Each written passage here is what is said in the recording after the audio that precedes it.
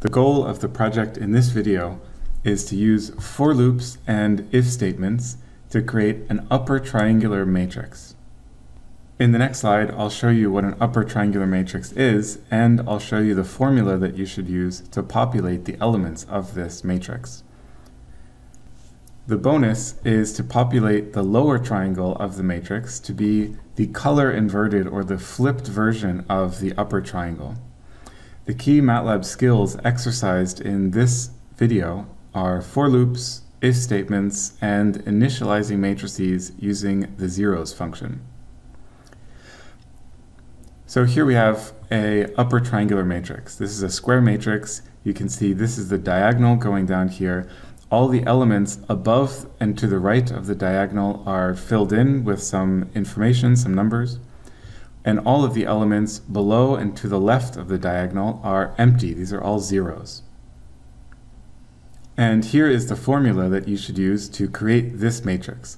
So every element in this matrix, the ith row and the jth column, is equal to 1.03 to the power of the square root of the ith, so the row index, times the column index. Here's a little hint for creating an upper triangular matrix using for loops. The key insight is to think about the row index relative to the column index in the upper triangle versus the lower triangle. So here, these are the column indices over here, and this one happens to be 70 by 70. So let's say this point over here, this element of the matrix, this might be column, let's say 65. But the row is actually very small. MATLAB starts counting rows at the top. So this element here might be row 10 and column 75. So what you should check is whether the row index is less than the column index. And if that's the case, if the row index is less than the column index, then you're currently looking at the upper triangular matrix. Here's the matrix you can create with the bonus exercise. And you can see that the lower triangle is now filled in, and it's set to be the flipped version, the color inverted version of the upper part of the triangle. I'll give you a hint for creating this lower triangle, and if you don't want the hint, then you can mute the video now. The hint is you can still apply the same formula, except set this value to be negative, and on the left of this, you find the maximum possible value in this matrix. So what is the largest possible value in this entire matrix? And set the element of the lower triangle to be that maximum value minus this equation. Now let's switch to MATLAB and see if we can solve this problem together. Here is our partially filled in MATLAB code. This is going to be a square matrix, so the number of rows is the same as the number of columns, so we only need to specify one dimension. Now we're going to initialize the matrix, and I'll initialize it using the zeros function. And again, because this is a square matrix, we only need one input. You can write this, but that's not necessary.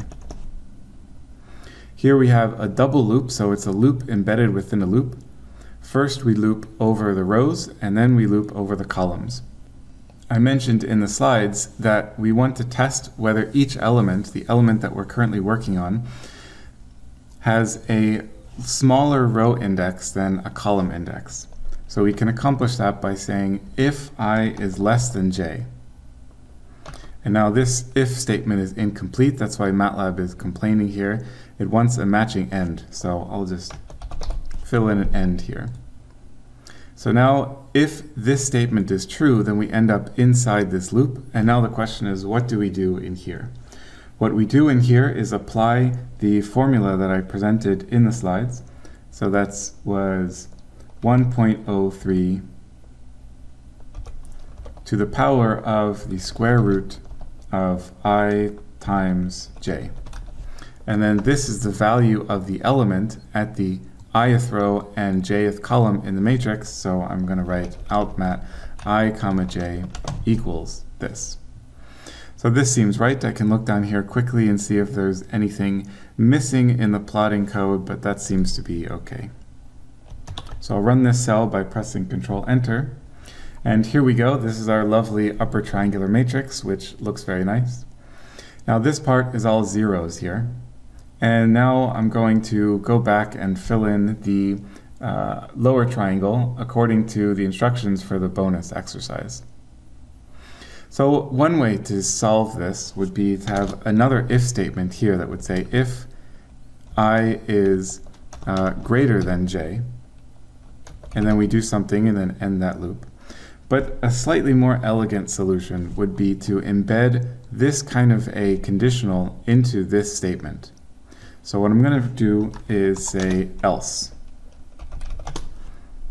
So now if this is true, then MATLAB will run this line, but if this is not true, which happens in two cases, either if I is greater than j or if I is equal to j, then MATLAB's going to skip to this line and will run whatever code I have between else and end. So I know that I'm still working on altmat I, j, and I gave the hint in the video that this value has to be something minus this value, and I said that it has to be the largest possible value in this matrix. So the question is, what is the largest possible value in this matrix given this formula? Well, this expression is maximized whenever this expression is maximized. And the largest I times j can ever be is when I and j are both equal to m, which is going to be the last element in the matrix. So that means the square, so what we should write here is 1.03 to the square root of m times m, which means the square root of m squared, which is actually just m. So here I'm going to write 1.03 to the power of m.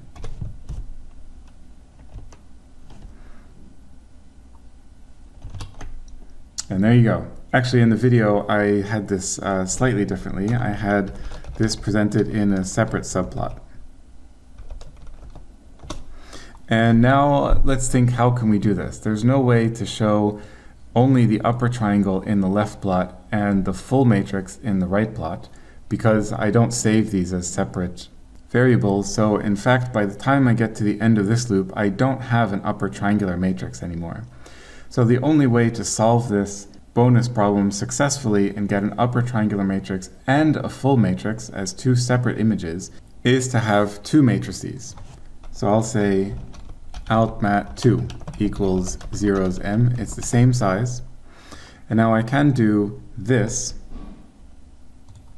And then here I can just copy and paste this plotting code and set this to be altmat2. However, when I run that code, that's not exactly the right thing, because now this is only creating a lower triangular matrix. In fact, this title is wrong, so this should say eventually this is going to be a full matrix. So what we have to do, so there's a few solutions. One is I can also write this code here. So now I'm just assigning the output of this expression to both matrices. That's fine, but there's another interesting way to do this, which is to realize that these values are all zeros. And so if I add these two matrices together, nothing is going to change in the lower part of this triangular matrix because I'm only adding zeros to this part. And here in the upper triangle, I'm adding these relevant bits. So what I'm going to do instead is add those two matrices together. So I say altmat2 equals altmat plus altmat2. And now it works, and we have successfully solved both the original exercise and the bonus problem. Thinking like this is particularly useful however much code you can get outside of these multiple embedded or nested command statements is going to save you a lot of time and avoid potential confusion. In this case, just having an extra line that implements the same formula redundantly for this other matrix, that doesn't take up a lot of computation time. But there will be other cases in real programming exercises or real problem solving situations in research and in industry where adding one more line might take an extra several hours to run this code, whereas doing something like this will only take a few milliseconds.